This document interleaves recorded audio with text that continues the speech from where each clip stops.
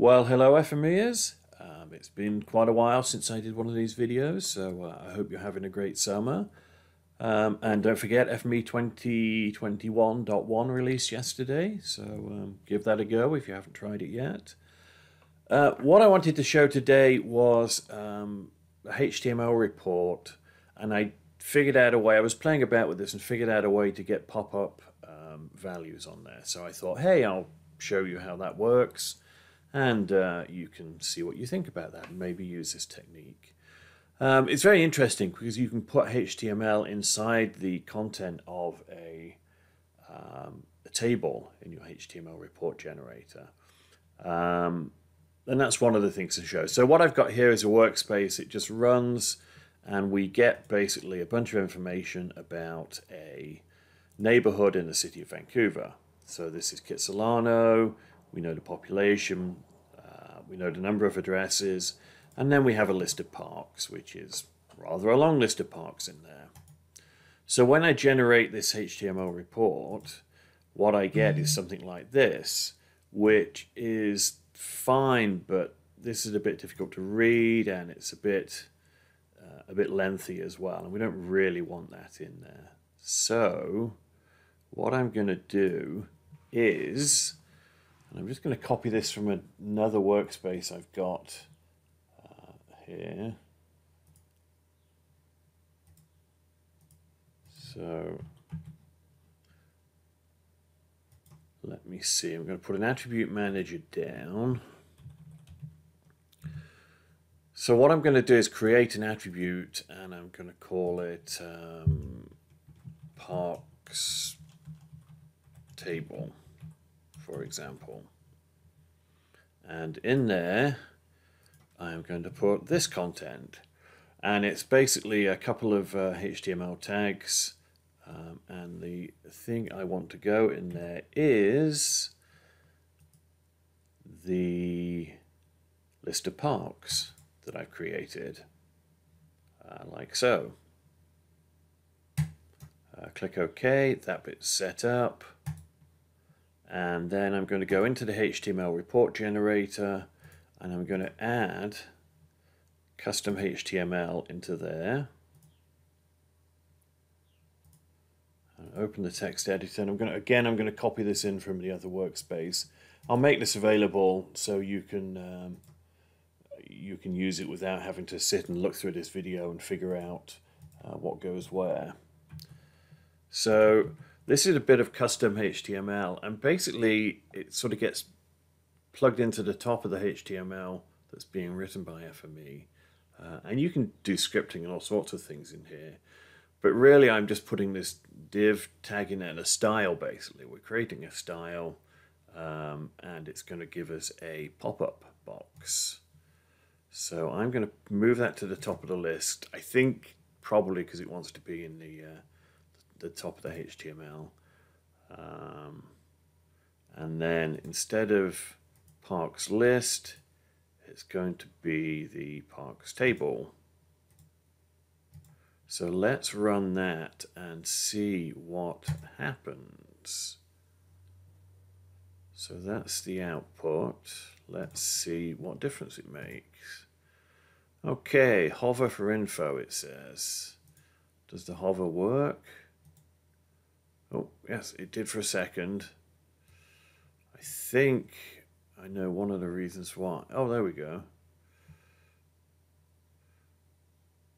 Okay, so we can see there's a problem with this one for some reason. And I think I know the reason. It's probably got a it's got an ampersand character in there. But anyway, we can see that works. Not particularly well in this case, but I can show you why that is. And also it's still in a horizontal list, whereas we're probably better off with a vertical one. So what I'm going to do here is put a string replacer, and in the parks list I'm going to replace all of the return characters? No, it was comma. All the commas with the tag for a new line in HTML. So that should solve that problem. The other one I've got to do is try and figure out what went wrong with the, so I think it was the ampersand, and I'm going to change it to an and. Okay, let's see what we get now. Oops, wrong button. Okay, we're just going to give that a sec. There it goes, it's finished. There we go, that's better.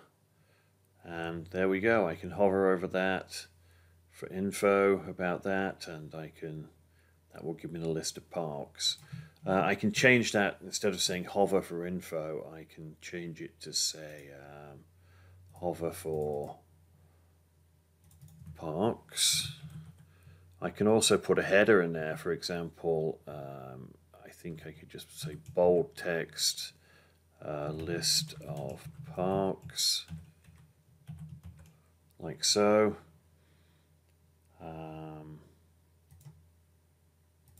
Yeah, and I can run that, and again,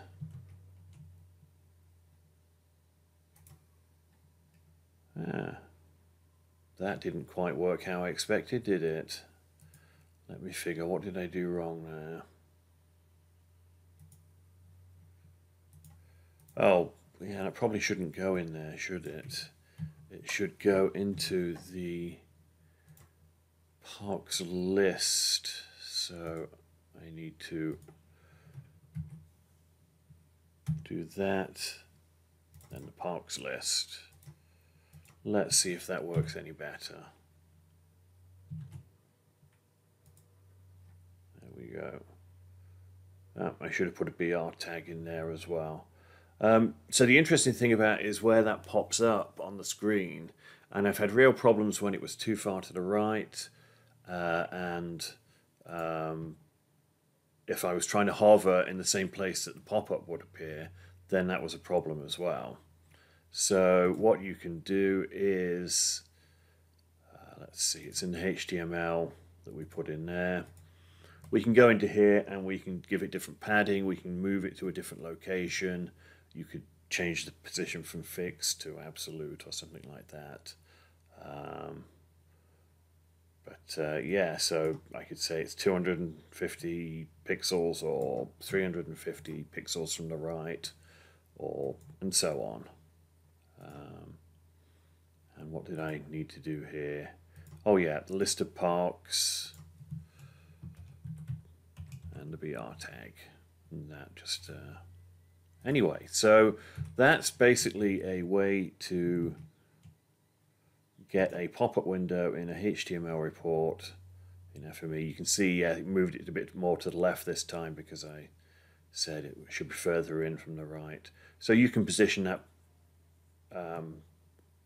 sort of tooltip hover wherever you like, and format it however you like. So there we go. So that's made my table a lot cleaner to read, and the hover tag I think works in most, I think it works in all web browsers. So yeah. Anyway, I hope that was useful. Like I said, I'll make a copy of this available to you, and yeah. And yeah, I hope you're having a great summer, and we'll do some more videos like this soon, I hope. Okay, bye folks.